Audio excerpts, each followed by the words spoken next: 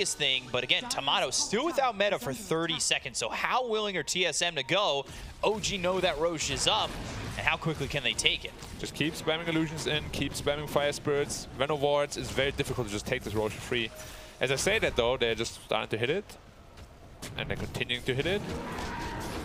Venomous Gale, a little bit short. And it's almost down. Towards the hill. Sunray, maybe. Can they Icarus? Time to go in. They're going to go with the BKBs. They'll look over at Roche. Yuragi going for it, but the Aegis is snatched by Bryle. He picks it up. They're going to fight man-to-man or bear to rock. They'll try and fight it. Tomato joins in. It's going to be a 2v1. They get the kill here out of Yuragi. Ooh. They'll take out the Urza, and they'll look over at Amar. The damage is coming in with the help of the Avalanche to stun him up. They'll toss him away and take away his life. 2 heroes down on the side of OG, and they get the Aegis in their hands. Misha looking like a +1. Saberlight looking for the high 5. Misha won't give it to him, but hey, Saberlight, I got you.